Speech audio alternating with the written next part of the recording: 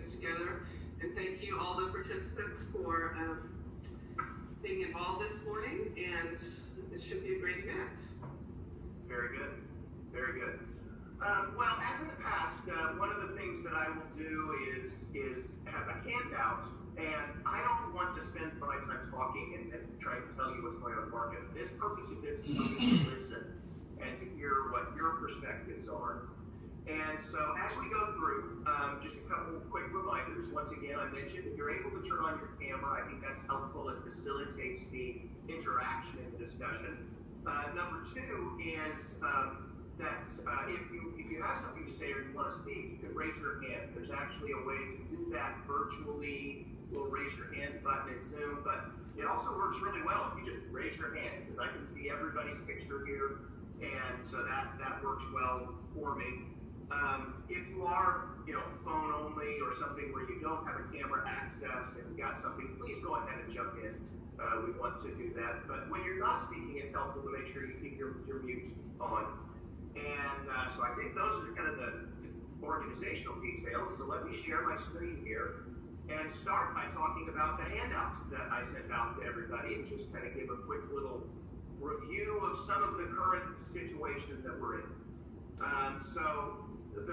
Everyone should be able to see my screen, I hope, and what you can see here is economic measures for the local market. And these are the most stunning pictures that I think we've ever seen in terms of things that are happening, the drops and the downturns we have. I put so for instance, this first graph is total employment, which is the jobs numbers based on employer or the workplace where people work.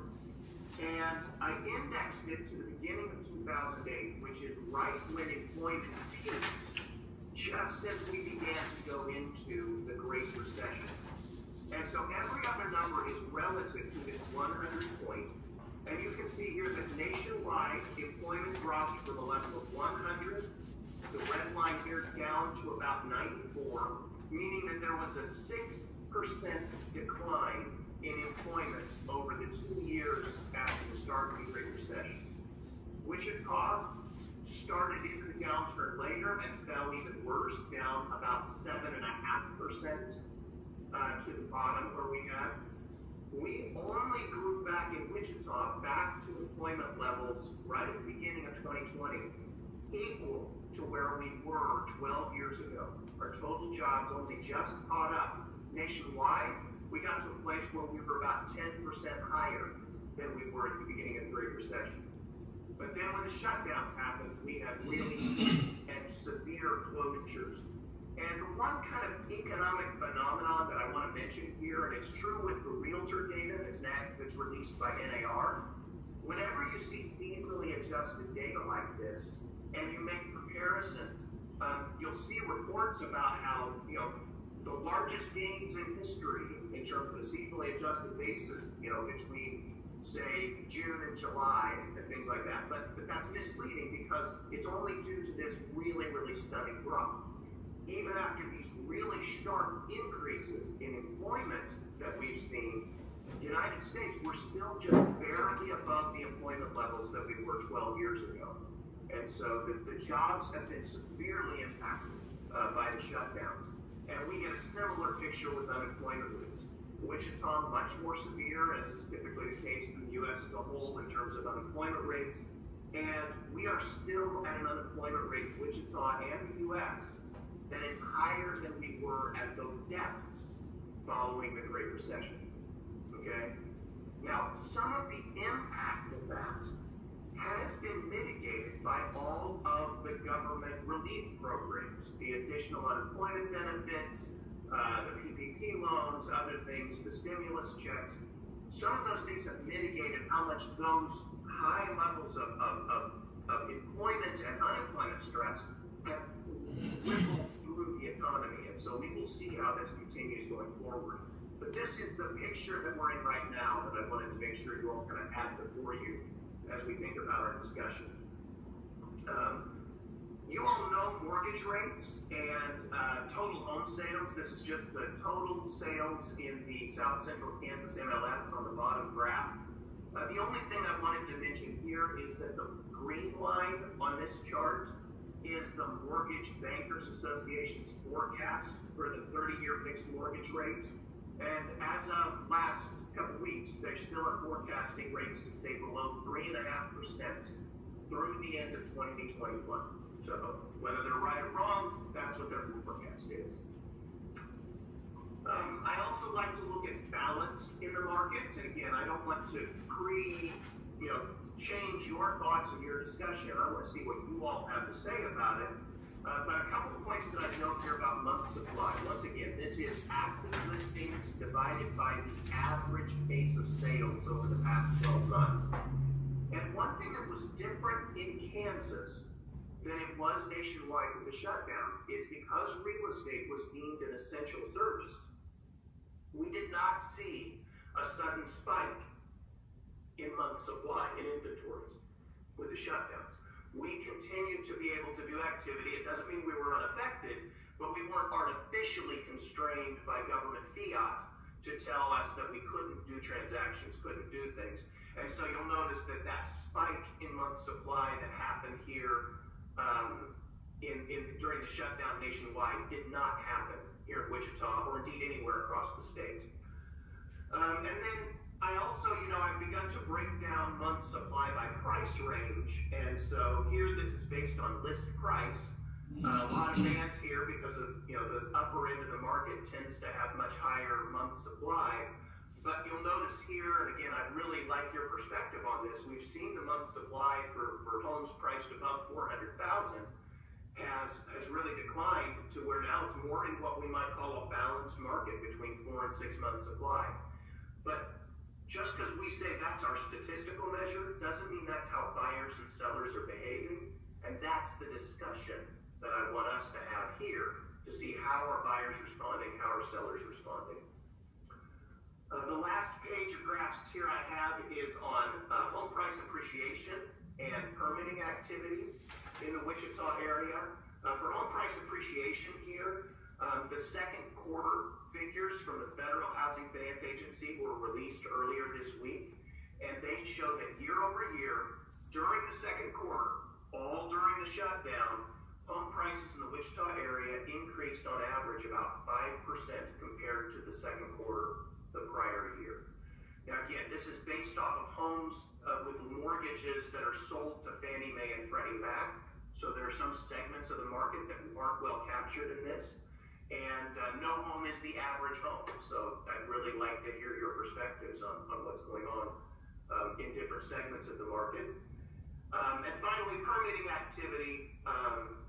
While we've had some anecdotal things about increased activity in terms of new home construction and construction activity, we're not seeing it quite yet in terms of a significant uptick here. And so again, I'll be interested in hearing your thoughts and perceptions about where we are as we look forward into the coming year. So any questions about these graphs before I jump in? Like I said, I don't want to take much time on them. I just wanted to have some background that if you care to refer to them, I can bring them back up if we ever need to in our discussion. So any thoughts or comments or questions?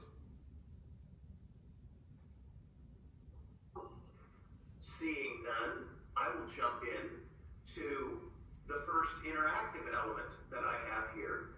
And like I did last year, I have set up a poll under Poll Everywhere.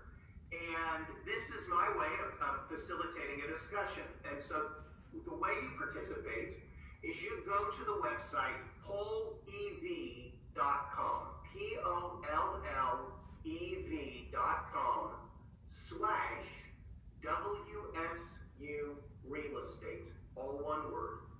And when you get to that website, you will see this question in front of you, and you can input in 1 or 2 words the current Wichita real estate market. What's the status of the market? When people ask you, hey, how's the market doing? What do you say to them? What are the first words out of your mouth? If you want to use your phone and text it in, you can send a text message to 37607 and text the word WSU real estate. It should come back to you with you are now connected to WSU Real Estate, and then your replies will be to whatever question is up on the screen here. And so we're getting some responses. I think 6 people have replied so far. Words we've got: inventory, hot, low, crazy, scary. And for those of you who've never worked with these word clouds before, I think they're really fun. It's a great way to facilitate some discussion. What it does is the more frequently people use the same word, the bigger the word appears in the word cloud. And so certainly we've got people saying hot and crazy. I'm guessing that the low and the inventory went together. So low inventory, thriving, nuts. I like that word. That's a good word. Fierce. So you can feel free to keep adding the responses. I actually left it a little bit open so you could respond more than once if you wanted to, and you can see how you can remove your response if you change it. But let me go then and try and elicit some thoughts on here. So I said I kind of liked the word nuts. Does anybody want to admit to the word nuts and what you were thinking about with that? So who said nuts? Raise your hand, so go ahead, Twin, unmute and tell us what you were thinking with that.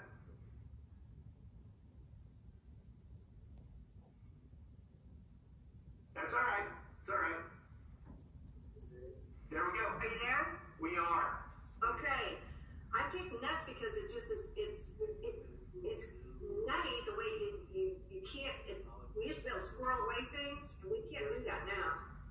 Squirrel away listings or squirrel away? Well, you could kind of squirrel away and think, well, we can put that aside and we can come back to it if we decide that we want to do that anymore. So if a buyer doesn't make a decision now, immediately the decision is made.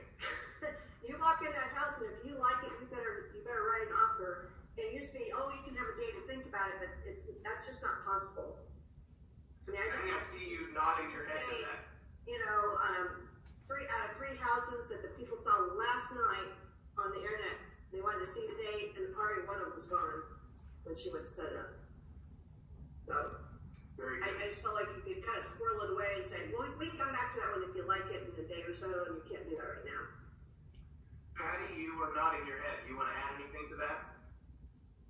Remember to unmute. There you go. Yes, I'm here. The word I put was fierce, and that's kind of along the same lines as what Dwayne was saying, but this market is really not for the weak at heart. I mean, you have got to be really tough-skinned right now to be in this market, whether you're an agent or you're a buyer. It's hard out there, and it's discouraging, and the kinds of interactions we're having with people is amazing. I mean, I received a call from another agent's buyer at a different company asking if we could help her agent find her a house. So, it's kind of interesting how desperate everyone is. Patty, do you think they did that because they thought you would know something coming up and they can get into it first? I think that's what they maybe thought. They just felt like their agent needed help because everything was selling, and I just said, that's just the way it is right now. It's that way everywhere, so I don't know if she felt like her agent wasn't doing a good job, or but I just confirmed with her that that's the experience everybody's having. So. Leslie, I saw your head nodding when Dwayne was speaking as well. So, what were your thoughts? Well, when COVID was first announced, and came on the scene, it was kind of nuts. We were like, are we going to still work? How's everything going to go down? And then what was crazy about it is the calls just continued to come in, and it was almost unprecedented, like how many phone calls we were getting of people that were still wanting to buy houses, not necessarily list, but buy. And it was it's just been crazy. They were actually excited when all the toilet paper things became short supply, because they're like, okay, we're going to go out and look for a house while the rest of these people are looking for toilet paper. And we've actually lost multiple buyers temporarily because they're like, we just don't want to participate in this. So they were hot and heavy, and we were making offers, not getting offers accepted. And then they're just like, we're going to wait until fall. And I said, well, you know how many people I've heard that from? I mean, I don't know. You're going to be in the same buyer pool in fall again.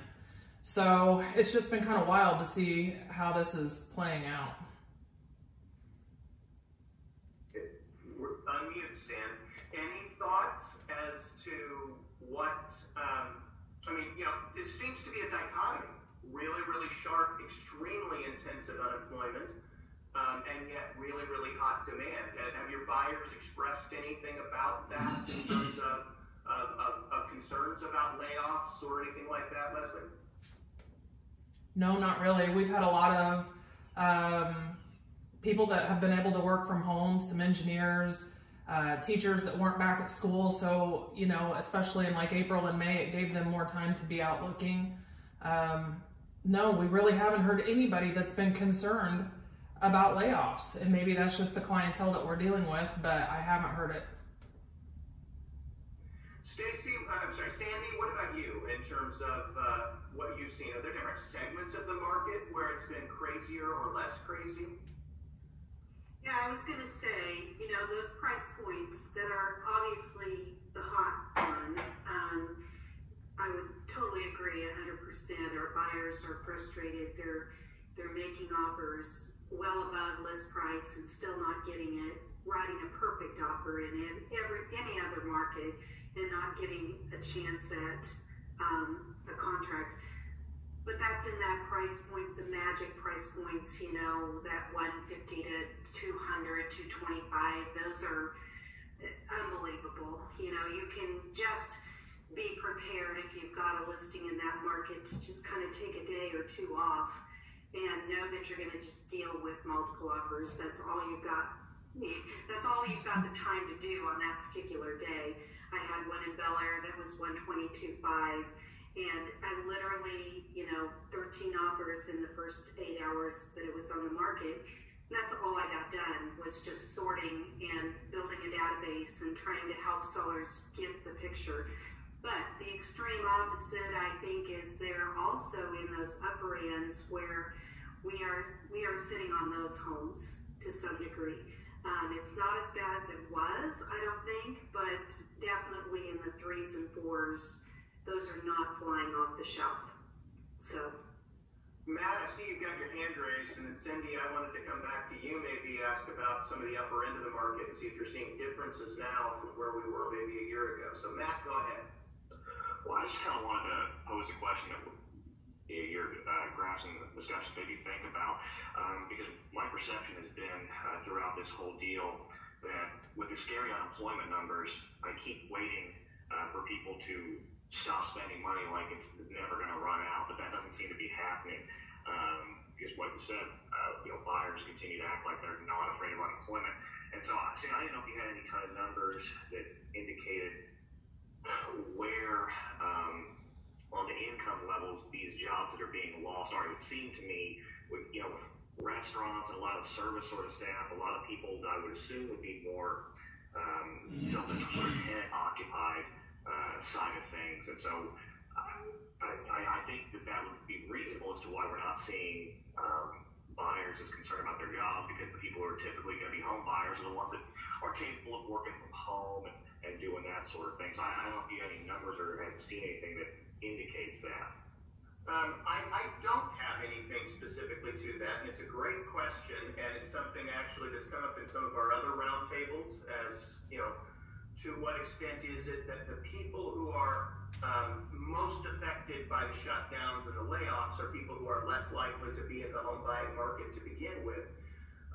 There is still the question of it, you know, as the recession goes forward and continues, it ripples through an economy and has impact. And we certainly in Wichita have a lot of people who are in a home buying pool, especially in the aviation manufacturing, that are very heavily affected. So It's a question actually that I'm planning on taking to Jeremy Hill at the Center for Economic Development and Business Research and see if he has some breakdowns to be able to give some feedback in terms of who's being affected by the unemployment. So Cindy, do you want to share with us anything? I see you're connecting to audio, so you may be having some problems. Let me go back up to John McKenzie while you're getting settled in there, Cindy. John, you see everything that's going on in your office. Do you see anything particularly different across different segments of the market with how you see this? I think probably the most visible shakeup that I'm seeing in the marketplace is this dire need for the consumer to get out of the house. When I say the consumer, I'm also referring to the aging population as well. I think there's a series of frustration out there. Being cooped up, and we're not used to being a cooped up animal, has caused some concerns and attitude and the way they're dealing with some of the stresses that we're dealing with. Everybody pointed out that multiple offer situation is just absolutely incredible. Seeing people miss out on offers that are $5,000, $10,000, $15,000 over asking price. So I think we're managing attitudes more than anything else right now, both on the buyer and seller side and the engagement population side. I'm concerned going forward because if we continue to keep our people cooped up like this, it's going to have a dramatic effect long term. Very good, very good. Cindy, so what are you seeing in the upper end of the market? I don't mean to pigeonhole you that way, but I think we respect that you have a good sense of that segment. I think the market overall in the upper end up to $1 million is pretty good. Over $1 million, it's pretty slow, but it always has been, and it always probably will be as long as I'm in the market. But honestly, one of the things I just want to get in here is how absolutely wonderful the realtors are treating each other right now.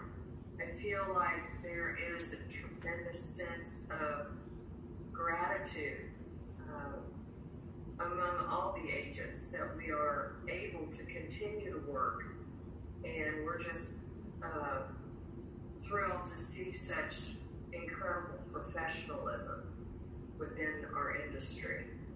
But as far as the upper market, we've sold some. We have plenty for sale. I think people are trying to decide if they're going to have to stay home, which home they want to be in.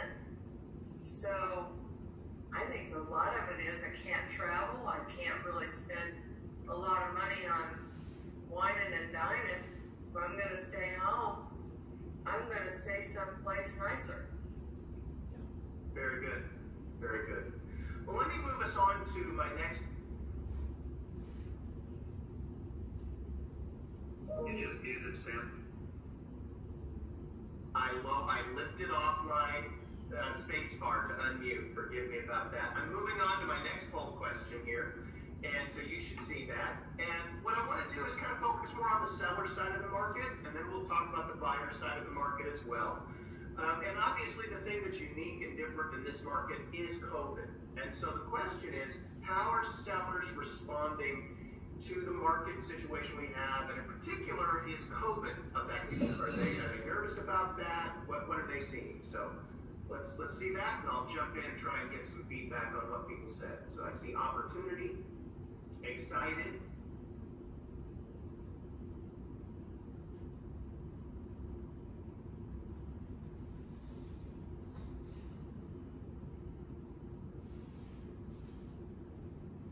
other people putting in some results. I've got a couple results in here. So, a little apprehensive, that would be my guess what we have there. Fear, opportunity, bullish. So, unrealistic. An interesting word, opportunity.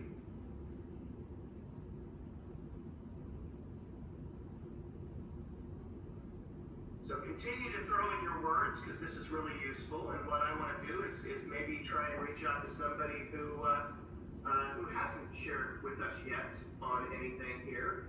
Adam, do you want to give us your thoughts and what words you put up here and what you're seeing from sellers right now? Sure. Right now I think unrealistic is probably a really good word. I think we've been in the sellers market for so long that they're starting to kind of forget that it's not everything I want and I get exactly what I want every single time. And you got buyers that are jaded.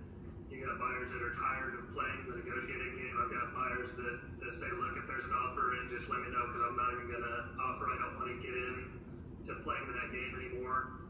You've got buyers that are paying at above asking price and then asking even for simple repairs, and sellers are saying, no, we're not going to do it. If you don't want to get it, that's fine. We'll just put it back on the market. We had 3 other people, and it's becoming an issue more for the buyers, I think, than it is for the sellers. But I think it's going to come around here in fairly short terms for the sellers.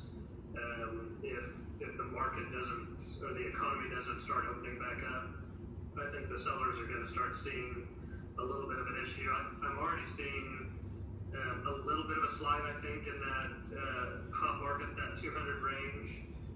We've still got a lot of buyers. It's still moving really fast, but I think it's starting to slow down a little bit. And I don't know if that's because school is getting ready to start now, and we just kind of pushed off that slowdown from the first part of August to now the end of August, first part of September, or if that slide is going to continue. But I think the sellers just really have an unrealistic idea of what's needed from them, not necessarily what's expected, but that they do still have to negotiate and work with other people. I think that's really where they're at right now. Very good. Stacy, what's your perspective on sellers right now? I agree with a lot of what Adam said. I guess one thing I keep pushing is that it's an opportunity. I said opportunity. I mean, it's an opportunity for someone if they've been thinking about selling their house. It's a great time to do it. I know I have a few sellers who have been on the fence and thinking they might want to move up, and this all of a sudden I've got one super excited because she's seeing what's being listed in her neighborhood. So I think it's opportunity for those. But I agree with Adam on, I've seen a huge thing with repair requests that they're like not going to do even the simplest of things or the things that should be done. The other thing I've seen huge, which I think is a good thing, I'm seeing less and less, as I'm looking at all the contracts in the office as the broker, and I'm seeing less and less and less seller paid buyer's costs. And I think for a long time that was really out of whack in a time where it was, I think from when we had our big housing crisis and where it needed to be done, that never bounced back and balanced to where buyers were expecting to pay their own costs for a loan that they're getting in a house they're getting. So I have liked to see that's kind of gone now a little more, that buyers are having to take care of what's really their cost to buy a house, and I feel that's been good for the seller too. Very good. That's interesting. So I want to come back to you, Matt, on that, because it's a question we often talk about is what impact, at what point do seller paid points and seller closing costs for the buyer translate into artificially higher prices. And so if that's minimizing, does that then bear further support for the transaction price as a fair indication of market value? And I guess if any of the lenders want to jump in on this in their perspectives, I would value that as well. So Matt, go ahead. Well, it would. My experience has not been similar to Stacy's, I guess, because I am still seeing, I've got an appraisal up in front of me right now, and almost every one of them has seller paid concessions on it still. So I'm still seeing the that. Same amounts as you've seen in the past? Yes. And they've been, $3,000, $4,000, $5,000, almost all these transactions. So I'm still seeing it as very prevalent, which again, as we've discussed in the past, is just so counterintuitive in what's very much a seller's market that we're still having seller paid concessions pretty frequently. Yeah, it would sure be nice because we still run into a lot of issues where everything is already selling at the very upper end of what would be considered a reasonable range for that property, and then when the sellers have 4, 5, 10 offers, they're always going to take that highest one. Not always, but for the time they're going to take that highest one, and if that highest one is inflated with $4,000 or $5,000 in closing costs, it certainly makes our job as an appraiser very, very difficult because we are already kind of strained at the upper end of that range, and then to inflate another $4,000 or $5,000 to cover those closing costs, that's usually the straw that breaks the camel's back. I hope Stacy's right and that I start seeing more of that. I haven't seen it yet, but I hope she's correct. Kevin, have you all been seeing any change in that aspect of it for purchase loans? I know you get a lot of things that are refinancing as well. Yeah, we're definitely seeing a lot less points being paid as the rates are low enough now that points aren't necessary to get the lowest rates now.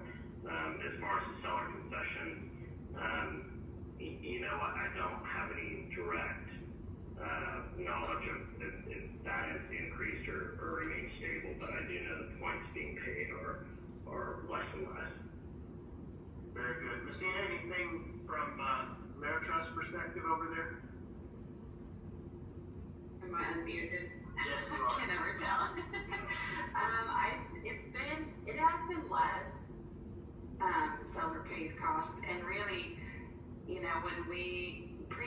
when we would issue pre-approvals, we might tell someone, you don't necessarily have funds to close, but you can most likely ask the seller to pay, talk to your realtor about it, and we're just not even having that conversation anymore. It's just basically, this is what you need. This, you're going to have to show that you have this much money to be able to purchase, because seller pays are probably a thing of the past. But I still have seen some come through on contracts. It just depends on the price range. Under 100, there might be some in there. On higher end, there might be some, but it's definitely been less. Very good. Well, I see another comment up here that I think is interesting. Somebody wrote Catch-22, so I want to know who wrote that and what you were thinking about.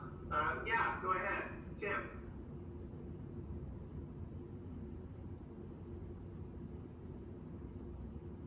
There you go.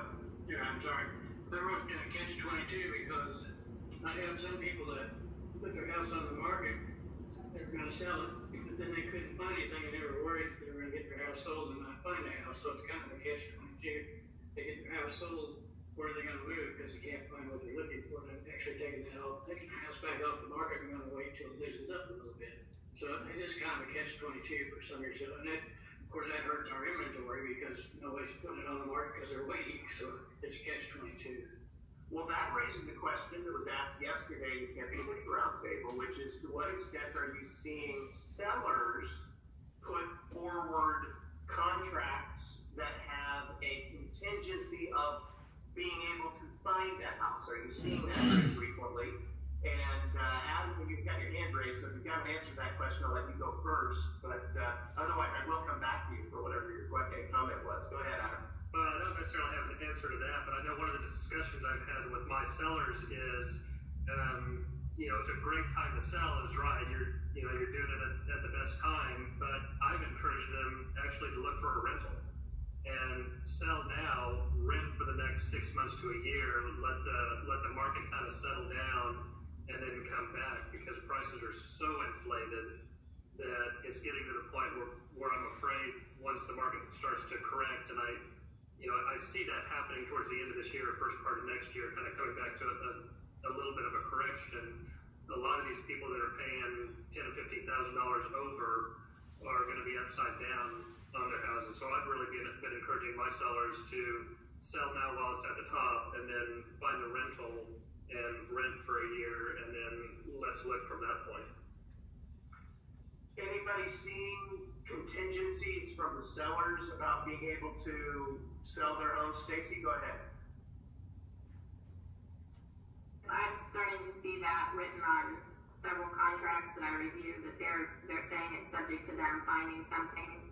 I'm kind of like Adam. I'm not necessarily telling them to rent, but I do talk to them about, have a contingency plan of some temporary housing if you want to sell and think you're going to, turn around and find something we can close on in 30, 45 days in 2 days. So.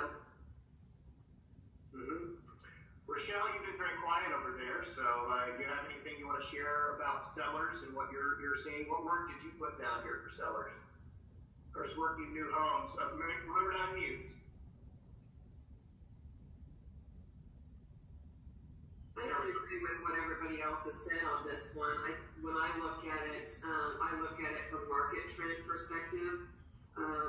If we were in a normal state of without COVID, where would we be? And I think all of this has caused a disruption in what normal patterns we would normally be seeing. People moving, either up in homes or your retirees moving into a different one out of the larger homes, and I think we've caused a state of let's just sit, wait and see what happens. So I think that's a lot of the cause of our low inventory is the uncertainty of what's going on in the marketplace right now. So I, like with Stacy, I do see some of the contingencies being there. We've got to find something before we can sell our house because of the market right now. So that's just kind of my overall feel, and I think we've had a total market disruption, and it's causing the mindset to be different of our sellers right now. Very good. Well, Patty asked a question about whether rentals are readily available, and I think one of the questions is, are they wanting to rent single family, duplex, or are they okay with moving into apartments? Obviously, we've had a lot of apartment building. Anybody have perspective on whether sellers that are choosing to move out of owner-occupied and go into rental-occupied, are they having troubles there, or is there enough inventory there right now to allow them to do that? Any perspectives? They're out there. It's just how much you want to pay. Because I've heard that the rental rates are going up, and sellers aren't excited about moving into one because it's so expensive. Adam, did you start to say something there? Yeah, another seller I had that's going into a rental, they'd already negotiated rent even before we had a contract on their house. So they had something that they were able to go into. If they found something, they could buy, but they had a rental. Apartment-wise, there's more than enough apartment space out there, is what I've found. My daughter's just went into an apartment, and she had, we visited multiple different apartments, and they all had, openings that were coming up more and more. And I think that's because those are the people that are really getting into. That's why we have such a hot market right now. Is those renters that have been renting for the last several years are, because of COVID, are wanting to get out and get into a home. And so it's kind of a reversal at this point. If you can sell, you should be able to get into an apartment for sure. I think the single family homes are going to be harder, because I think she's right there. The prices are going up on those. Very good. Tim, you started to raise your hand if that's something you wanted to share. Well, the rental thing, one thing that lack of inventory where sellers can't find a home, it's kind of affecting us. We do some new home developments, and we're finding a lot of people have given up on finding a resale home, and they're going to go ahead and sell them, and they rent and wait for a new home to be built. So I think it's been some of a boost to the new home builders construction. The problem that we're hearing from builders, though, is that now they can't find enough labor to keep up with the construction, so their finish times are delayed. I don't know, it's a weird market right now, but I think indirectly it does help the new home market. I don't know, Stacy, you have some. Well, that's a really nice segue. And Gary had raised his hand and I think wanted to share something, but then I'd like to hear from those of you involved in new home sales and new home construction to kind of see how all of this is impacting the new home construction market. We'll see. So Gary, you start us out there. I think the key, though, a lot of it has to be the interest rates, and we've never seen interest rates like they are today and how long they've stayed at this level. If you're a first-time home buyer, you can buy so much more house than you've ever been able to buy before. It is interesting. We are seeing a number of our investors at the bank are raising rents, and most of those are, a lot of apartments, a lot of them are single-family, but it seems to be a very active rental market too. And that's interesting to me because I think we've only begun to see the unemployment issues. What we're seeing is a lot of our customers who are in the manufacturing world have continued to pay their employees because of the PPP funds. Those PPP dollars are running out now, and they don't have to hang on to the employees to get those forgiven. And I think we're going to see more and more layoffs for the next 90 days. So, again, very interesting market.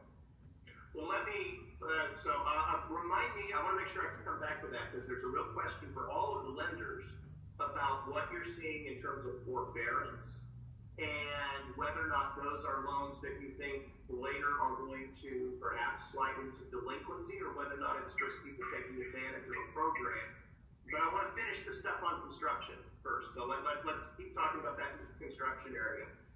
Nancy, you had your hand raised. Did you want to share something about the new home construction? Go ahead, Nancy. Very good. I finally got talked to two of my builders yesterday. The biggest thing that we're facing right now is the cost of lumber, availability. Some of the subcontractors that we have used for numerous years are facing unemployment, people not working, so we can't get them in there, so we're seeing some delays that way. We have people that are wanting to buy and to build. It's just that we can't even give a good quote on lumber right now. And several other things. Patrick, you want to respond to that? Yeah, that is a pretty significant concern. The first concern is outages. If you can get the lumber, you don't know exactly what you're going to pay for it. The quotes that we just are going out with here for September, I can tell you are below our replacement cost right now, which is a scary position to be in. We do everything we can to protect our builders and provide monthly and sometimes longer pricing. But September went up 26% from last month, and last month had gone up 19% for the month before that. And when you compare it to the exact same time last year, it's up 80%. So on an entry-level house, that could be rough math, $8,000. So a lumber package that maybe was $12,000 last year at this time is $20,000. So that can eat into it quickly. So it is a concern on the resale side. I would think that would help drive some of the appreciation. But like Cape News had a deal last night. It's not just lumber, it's roofing. We run out of siding about once every week and a half for a half a day. And then we get our next rail car and it quickly goes out. Decking has been very difficult to get a hold of.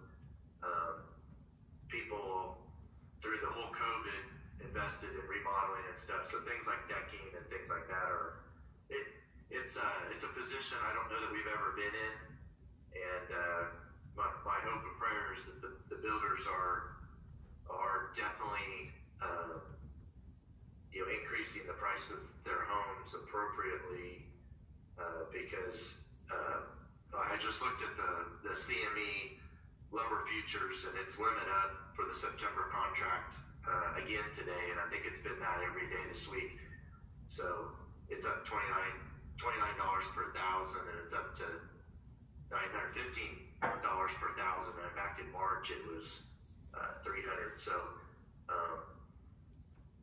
hopefully the market never has to feel that, but right. Hopefully we cut it off. Second, but Patrick, I'm curious. Do you have a sense as to why we are having the shortages? Is it demand driven that just there's so much demand for the product right now? I mean, we haven't had a disaster, or is it supply chain driven? Is it shutdowns that have limited the ability of suppliers to actually put the product out? Unfortunately, it's both. For the last several years, we've had this Canadian tariff fight back and forth, and so the Canadians haven't been shipping as much lumber into the United States as what they used to. So they've kind of curtailed.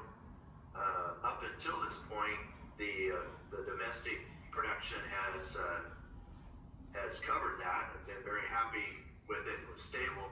But then when COVID hit, there was an initial pullback, and then some of the mills reported lack of labor because of COVID.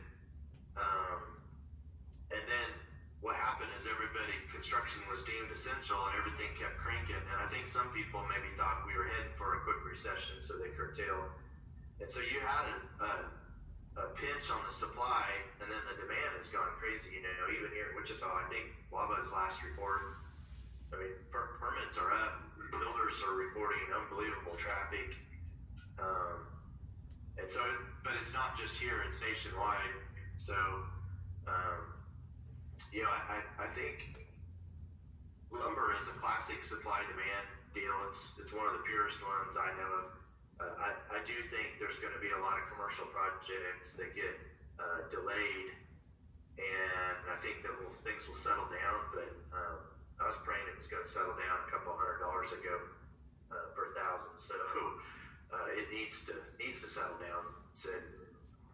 Well, Mark, you've been very patient there. You had a comment or a question that you wanted to pose, so please go ahead. Oh, make sure you unmute, Mark.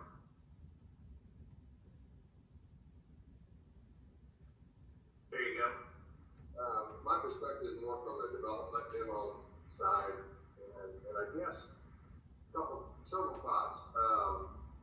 I think the silver lining with COVID is that for all of us, new home and resale, is that home has never been more important than it has been in 2020, I think. And so that's the good news. New home construction, 2020 has been a great year. I think, you know, so far demand has been very good.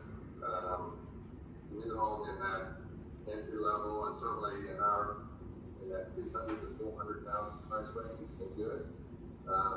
I think COVID has changed some things that we're starting to see where office at home is important. The amenities you have in the development are important. The lifestyle at home, meaning like your patio, swimming pools, and those type of things. I've seen more pools being built this summer than I've ever have. And so I see the psychological effect of just from COVID affecting how people live, how they live in their homes. And so I see those things changing. You know, I hear people talk about there's going to be a correction. And my opinion is, you know, I'm glad to see those prices going above list price because we're starting to see existing home catch up with new home. Now, Patrick's news and that stuff's happening. Costs are going up again a little bit quicker in new homes now. So I was kind of hoping that could balance out, and then that need that we have will be taken up with new home. And so there's a gap in there as far as the value of the existing home versus the new home. And it's getting closer, I think. And so I'm hoping those things can catch up and make that difference. And a big key is just the interest rates. I mean, it's crazy low interest rates, and it's brought a lot of buyers into the market that we probably wouldn't have if it was a point or 2 points more. But that's been a real blessing at this point of our timing right now is interest rates. Very good. One of the comments that was made yesterday when I was doing the Kansas City roundtable is that a number of the agents said that they were seeing buyers who were so frustrated with the, you know, going out trying to get you know, they missed out on several opportunities in existing homes. They never were thinking about new homes, but they basically decided, forget this, I'm going to pay the premium that's necessary and build a new home and rent until I can get that or whatever. Are any of you seeing your buyers behaving that way with respect to moving to the new home market? Leslie, Samar, I see you nodding your head. Do you want to share any thoughts with that? Yeah, let me unmute myself. Yeah, I have had a couple of sellers that were, like some people talked about, on the fence and realized that now was such a good time to sell that they've decided to sell and rent while they build they were able to build even bigger homes than they thought they were going to build because of the interest rates and the fact that they made a lot more on their house. So I have had a lot of people that decided, yeah, I don't want to be in this competitive market with the resale. I'd rather rent for 6 months and build a new house. So I've got several new builds going right now. Very good. Leslie, I think you were nodding the same way. Any experience there you wanted to share? Yeah, we have multiple new builds going as well. And what's even crazier about them is they're going ahead and starting the new construction side without even selling their houses. So we've seen a lot of sellers going ahead, getting qualified to buy houses, whether it's new construction or pre-existing, and then waiting to put theirs on the market until they get something under contract, because the contingencies just haven't been as effective. And we're talking anywhere from, $700,000 and below. So we have had multiple new construction jobs going, and I think it's because of interest rates, and now people aren't wanting to spend as much remodeling and looking at it from an equity standpoint because they're able to invest their money in that higher price point, into the market and make more than the 2.5%, 3.5% that the interest rates have been. Oh, very good. Well, let's jump into talking a little bit about buyers. And don't worry, Gary, I am going to come back and talk about that mortgage lending, but I've got some pieces I want to do here. So let me share my screen again, and you can see the question that we have. The question is how buyers are responding to COVID. So once again, in one or two words, what are you seeing in terms of buyers' response to the current state of the market? Fearless, aggressive,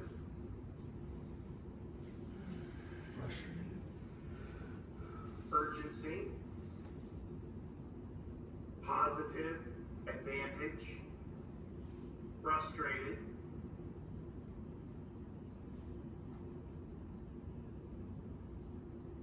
ready, urgency is there. So first person who I saw their response there, it was, fearless was the word. Anybody want to admit to writing fearless? What you were thinking when you wrote that? That would have been me. And what I'm meaning by that is I'm seeing buyers that are willing to do whatever it takes to get this home. Whether that's qualified with the other home, which was something that was very rare. They're coming in at an amazing frequency with being willing to carry two homes if that's what it takes. Repairs, some of the repair items that I'm seeing buyers willing to accept responsibility for are drastically different than years past. Okay. Obviously, a lot of people wrote frustrated. Anybody want to give some experiences or anecdotes of what your buyers have been saying to you?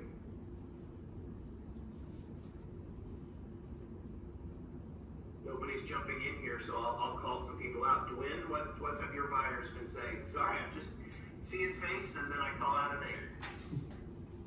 I think they're frustrated when they go out and they see a property and the multiple offer situation happens and they don't know what to do to get a home that they really do like.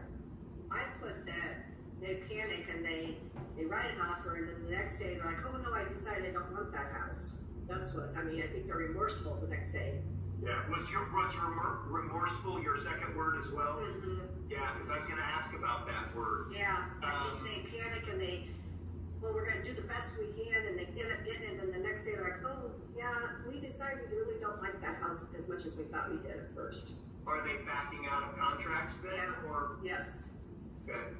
But are sellers concerned about that, or are they just going to the next one down the list? I think they go on to the next one down the list, but also sellers are kind of being a little bit stinkers about earnest money. Okay. Well, it is even though they get a contract for a reason. Even though they get a contract within another 12 hours, they want that earnest money. Right. I've had that happen about 4 times.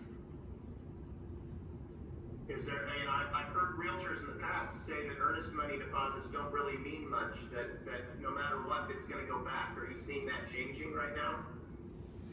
Yeah, there's there are so many disputes over earnest money, and sellers who really should give it back won't.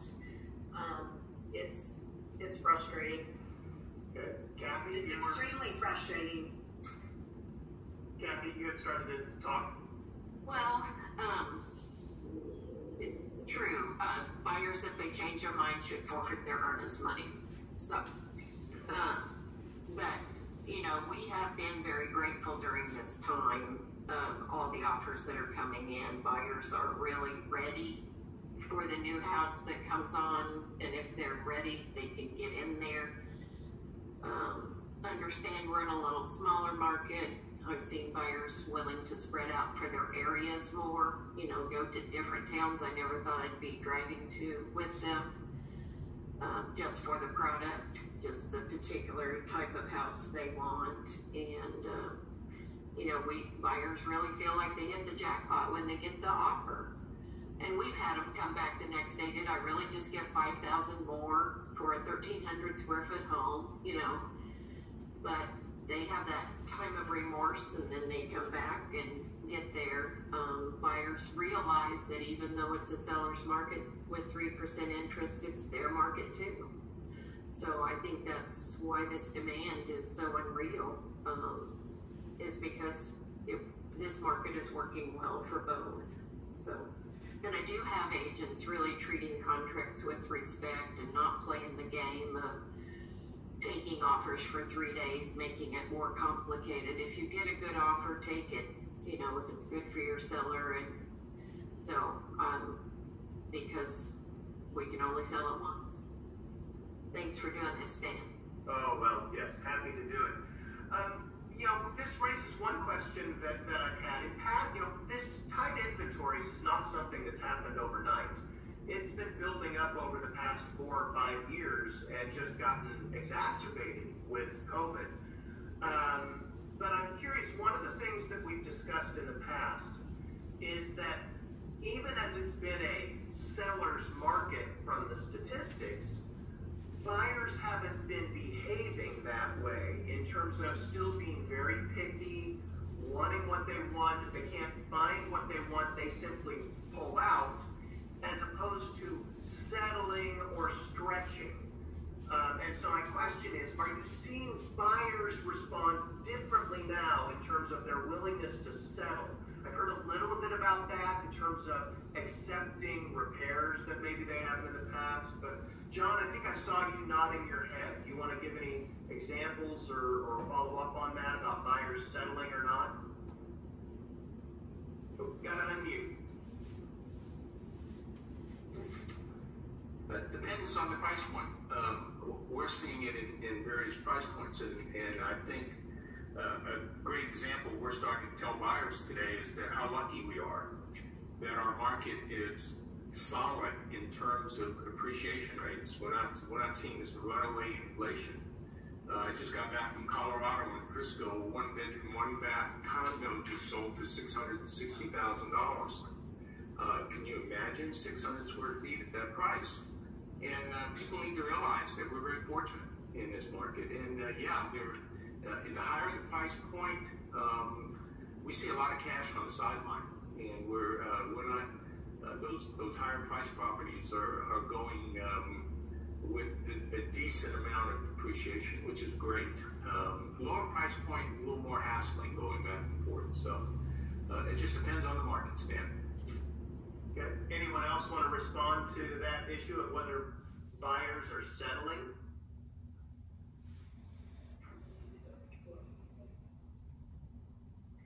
I'm not seeing anybody jump out, but I am seeing some comments go back and forth on the chat. So let me bring that in. And Stacy, I think you started this one about addendums that the seller is having buyers sign that the buyer will pay the difference if the appraisal doesn't come in at value, so that they won't cancel it based on the appraisal.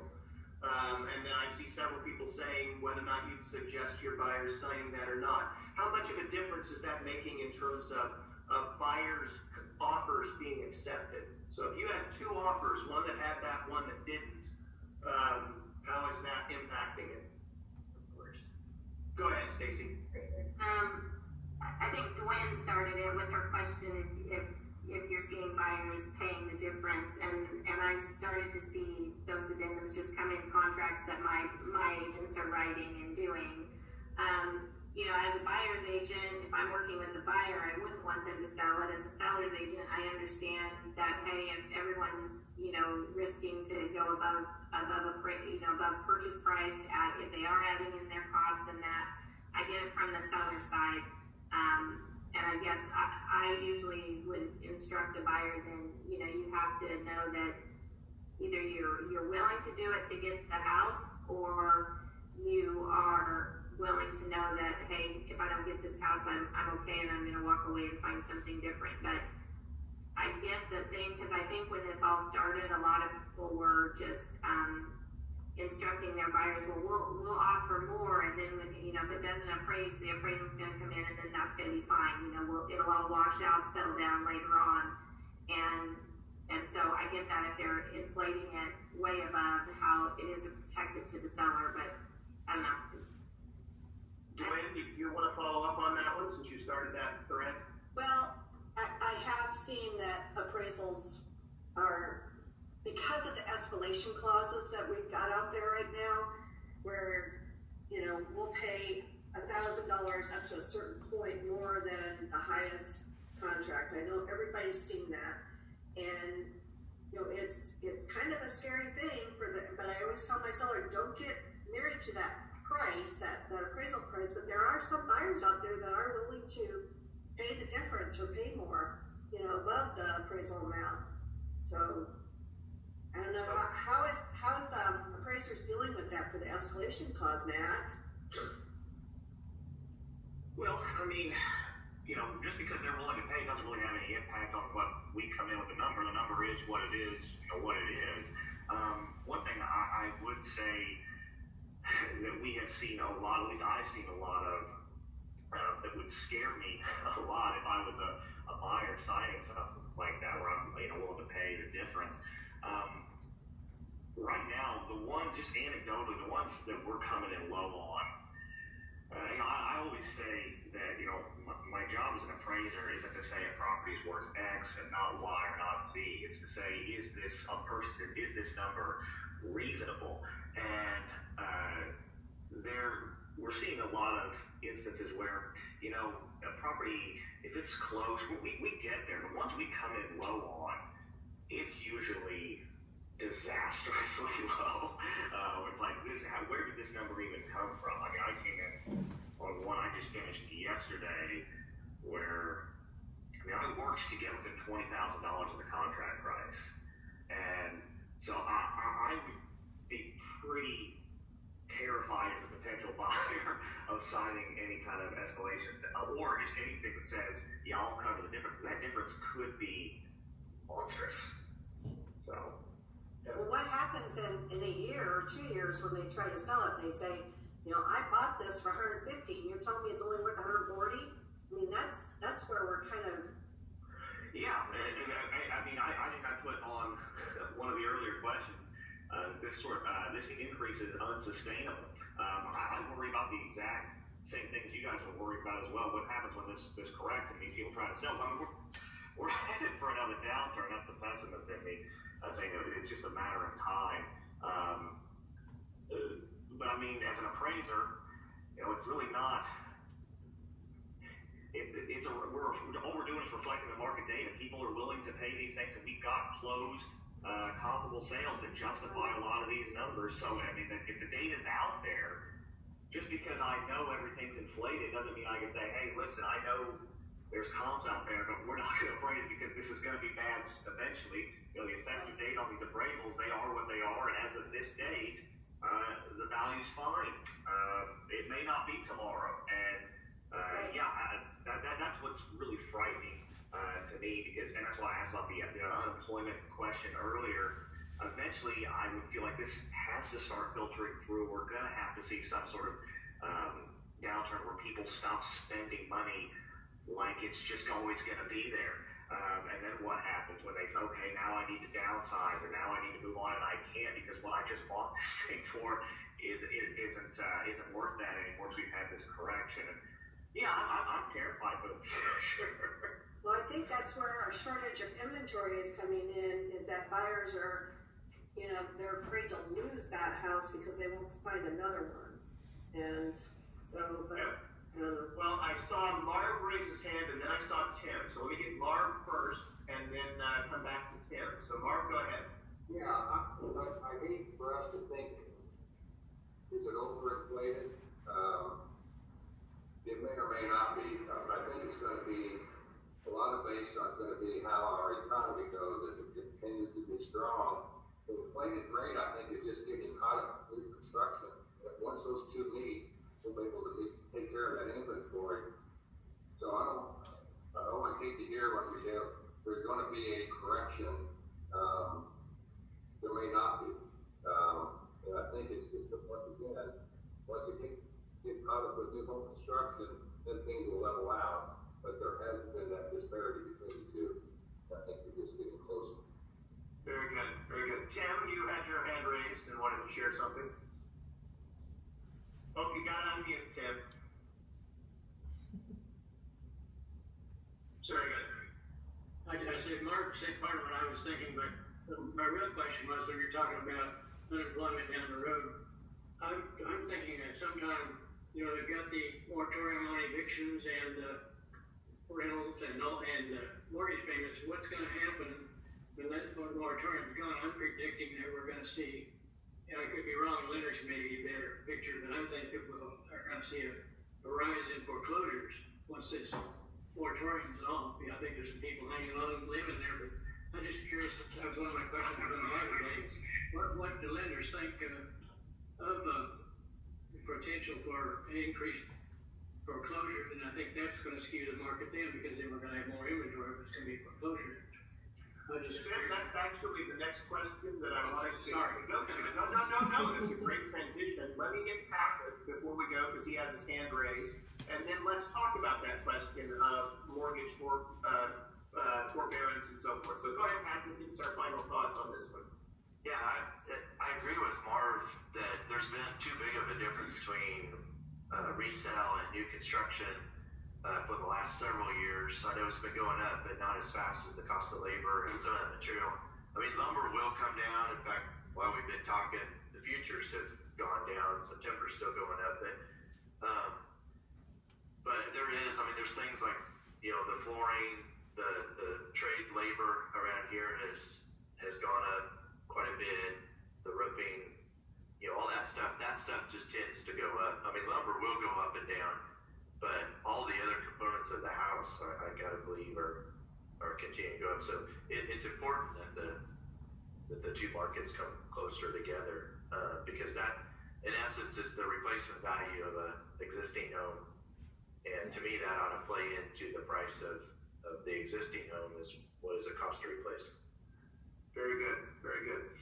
Well, Tim asked a great question, and it's something that kind of relates back to some issues that we had before about how are the mortgage forbearance programs, and then what does that look like in terms of, will some of those loans that are in forbearance right now translate into delinquencies and foreclosures, and is there some sort of artificially hidden problems that are lurking down the corner? And so I think, Kevin, you were getting ready to start to share on that, but I'd like to hear from all of our lenders in particular, to the extent that you can share at all what you're seeing in terms of the prevalence of forbearance of your borrowers, and where you see that going forward. So Kevin, go ahead, you can start us on that.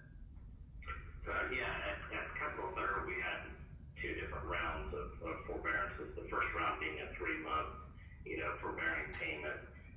Second round being an additional 3 months if the borrower elected to apply for it or request it.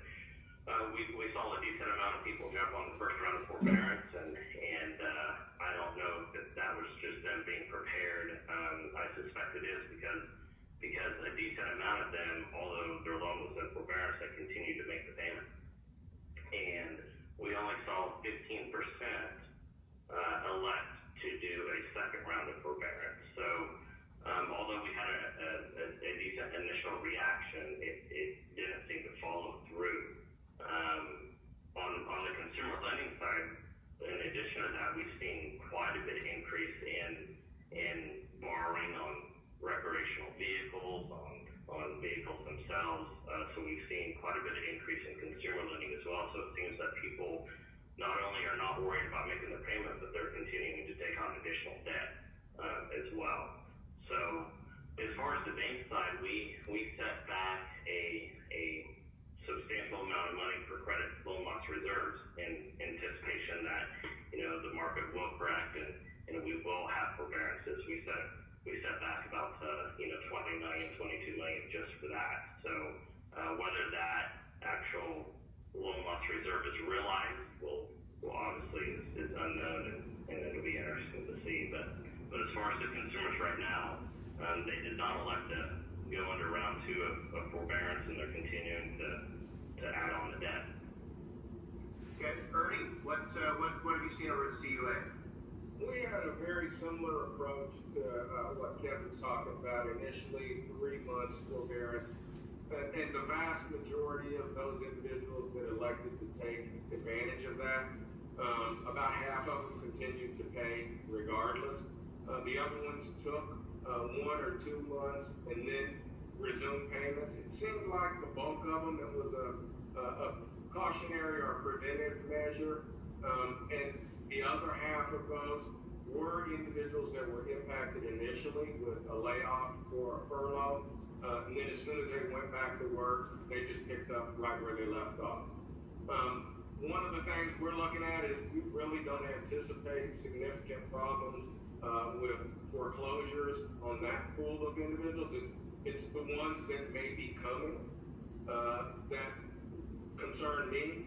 And one of the first telltale indicators we're all looking at is what's happening in the credit card space. That'll be the first shoe to drop. What we've noticed there is people have pulled back on credit cards, largely because a lot of them use them for travel and things of that nature, so it's still kind of masked. But once we see that delinquency rise, that would be the next step would be bankruptcies. That'll be the leading indicator that, okay, now we're going down the road. Okay. Gary, any thoughts on all of that in terms of interest and what you're seeing with your mortgage portfolio?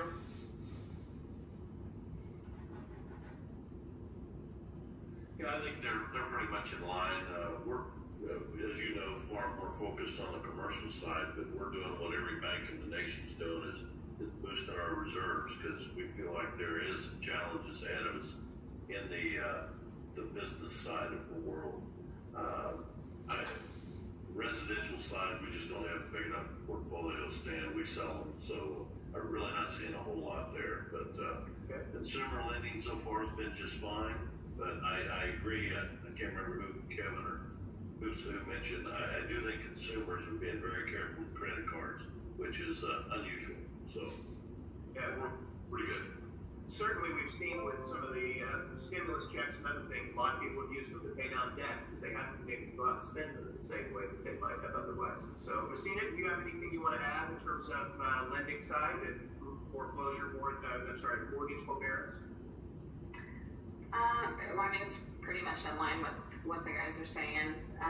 We had a lot of money set back for loan loss that we haven't had to use, and as far as seeing people, you know, in the refinance world, you know, we're pulling the credit reports and seeing people that are in forbearance, and I don't know that I've come across anyone that's actually been using it. If they are using it, they're setting that money to the side and you know, just as kind of reserves in case they do, you know, once the forbearance is over, you know, if they do end up getting cut pay or cut hours, you know, they've got some reserves set back. So it seems like people are being pretty wise about it for the most part and not taking too much advantage of it to where it's going to put them in a bad position later on. Very good. Well, let's move in, and I do see your question there, Ernie. I want to come back to it, but let me, on the chat, but let me jump into my last kind of questions. This is where I try and turn things around and have you do my job for me. And so you should see the poll that's up on my screen right now and should see it about what you think the number of units, so just number of home sales. We'll talk about prices in a minute. Do you think that home sales activity will be way, way up in next year, higher but just a bit, pretty much flat, about the same, or down just slightly, or way down from where we are this year. And so, where do you see home sales activity? And then as we go through and we get these, I'm really curious then for somebody to respond why you think that, because the reasons behind it are really the most interesting questions that I think we can have here. So, anybody want to share with thinking that sales will be down next year? Some of you indicated down. Anybody want to share why your reason was for that?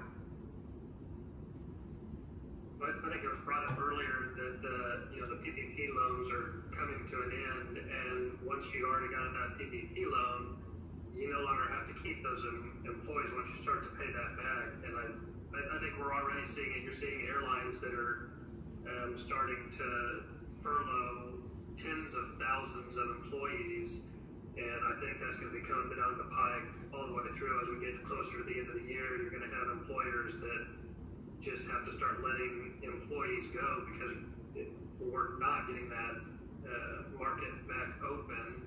It's not so bad necessarily here, but along the coast where restaurants aren't open and stores aren't open, and how long can you keep pushing that off? And I think that's where we're going to get a hit, is those employees towards the end of the year finally lose their job and then have to sell and get out of their houses.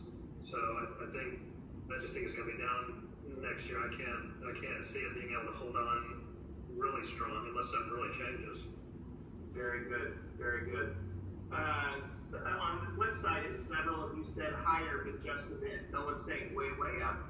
What are your reasons for thinking that home sales will be higher next year? Anybody want to jump in on that one?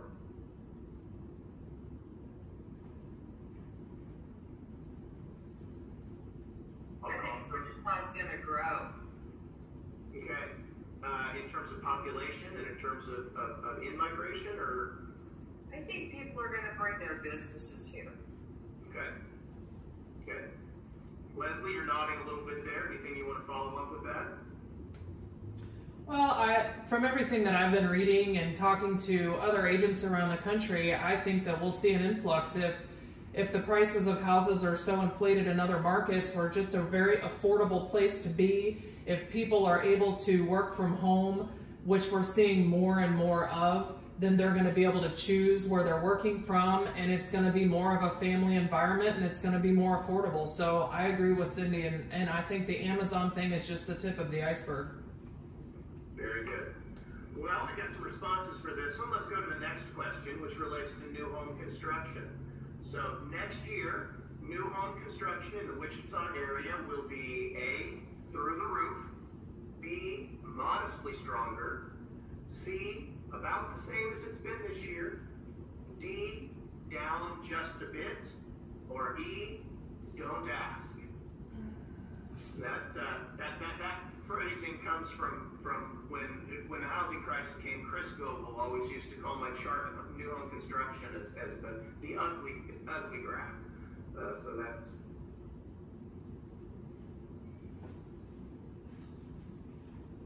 So I think we're getting a lot of responses here that are modestly stronger. Anybody want to share your reasonings for being modestly stronger?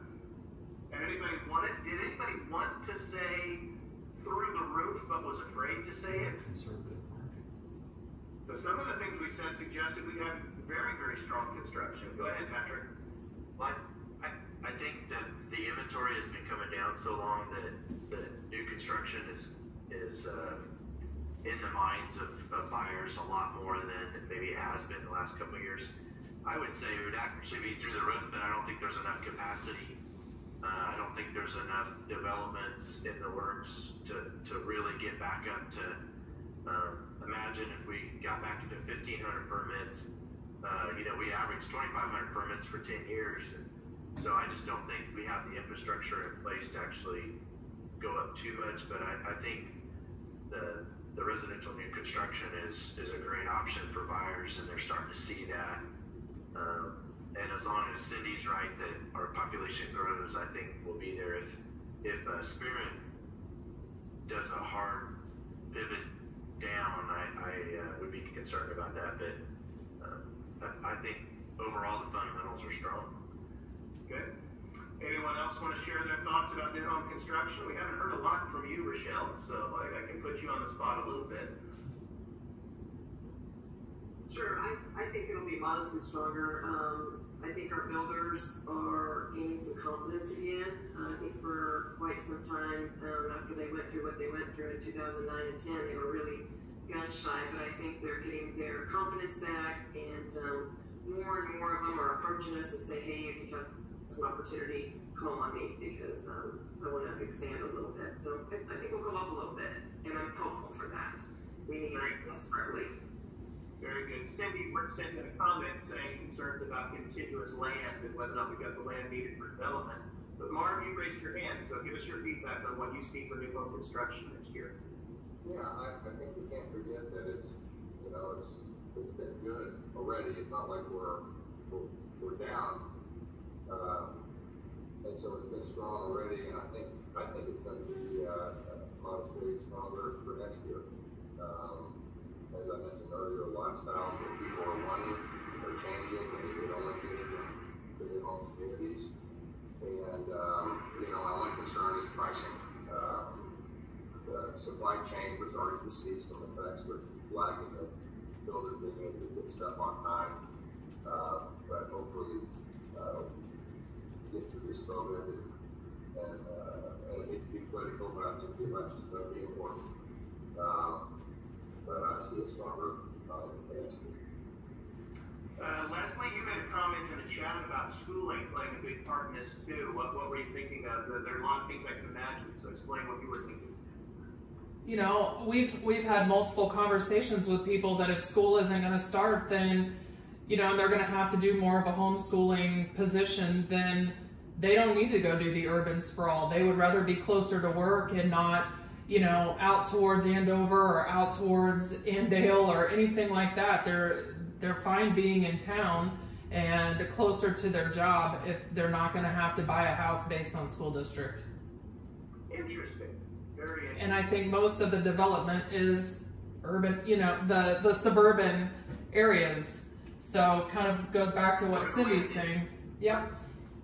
Yeah. Well, let's go into my last question because I really want to try and get into it. We may end up running a few minutes over, and I hope you'll all be patient and able to stay for a few minutes. I'm really sorry about that. But my last question that I have here is about home prices. So in 2021, Wichita area home prices will rise by more than 5%, rise strong, 2.5% to 5%, rise by less than 2.5%, so slow, modest growth, remain flat, no appreciation but no decline, or E, home prices will fall in 2021. Some of you may have heard national forecasters who are projecting nationwide that home prices will fall. And so I'm curious if you feel like those projections have any relevance for Wichita market or not. And it looks like we're getting a pretty strong consensus at, you know, strong but moderate home price appreciation. That kind of sweet spot that, as I've described it in the past, say 3 to 4% is that really strong, healthy appreciation without being so fast as to kind of create imbalances. A couple people with rise by more than 5%. Anybody want to kind of discuss why you think home prices will rise at that rate? Anybody want to admit to being the person who said rise by more than 5%?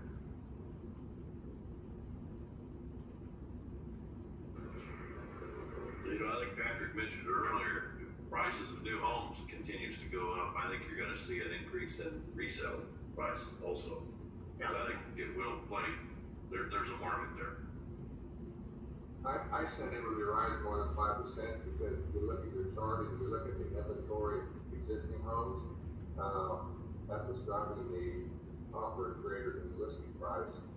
And then you tag on to the cost of the home construction going up. I think the combination of those will result in a higher rising value. Very good.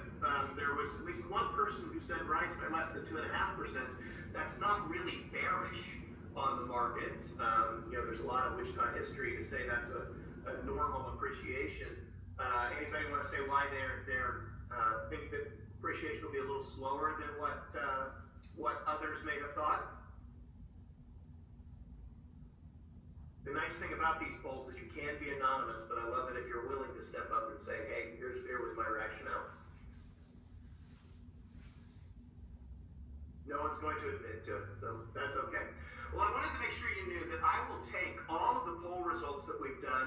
It creates a nice little executive summary and a 2-page PDF that I will send to Sheila, and then the board office can send them out to everybody who's participated and make available. So that way it's an easy way to kind of see the summary of all these pieces. Before we stop, I do want to come back to the question that Ernie posed up in the chat box, because I think it's an interesting question, which was how heavily are real estate investors influencing the purchase market right now? So we've talked a lot about home buyers, home sellers, and kind of implicitly been in the owner-occupied market. But what are you seeing from investors, and how are investors impacting what's going on in home sales activity for single-family homes right now? Go ahead, Leslie. The investors that I have heavily worked with in the past have been kind of taking a back seat. They feel like the prices are super heavily inflated, and they're more interested in watching what's going to happen in the commercial space, since a lot more companies are going virtual, to see what's going to happen with those empty infrastructures and making decisions based on that, or going more multifamily if there's a lot more layoffs and things of that nature. Okay. Anybody else have perspectives on their investor buyers?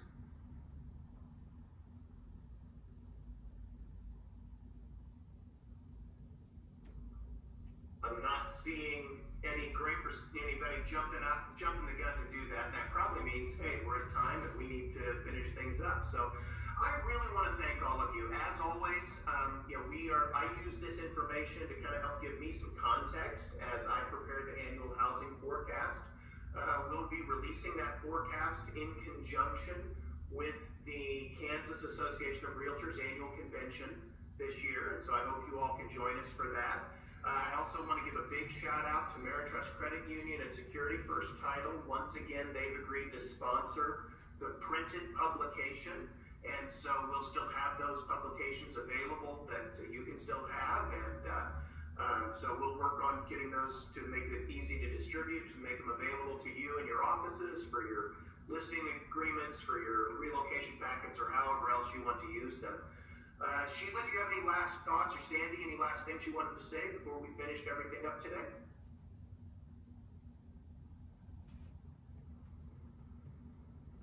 No, thank you everybody for participating. I think it was some great information and some good insight on what everybody is seeing. So. Excellent.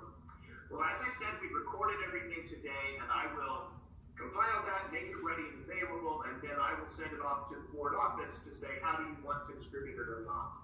And so if you want me to make it public, we can make it public, and I'll put it on the Center for Real Estate's website. But if you want to keep it as a private link, private video, only available to those that you want to distribute, we'll honor and respect whatever you all want to do with that. So just let me know. And with that, I want to thank you all. I think it's been really helpful and really useful. I think we've had a great discussion today. I wish I could be with all of you in person, but until we can, farewell, and make the most of this fantastic selling opportunity we've got.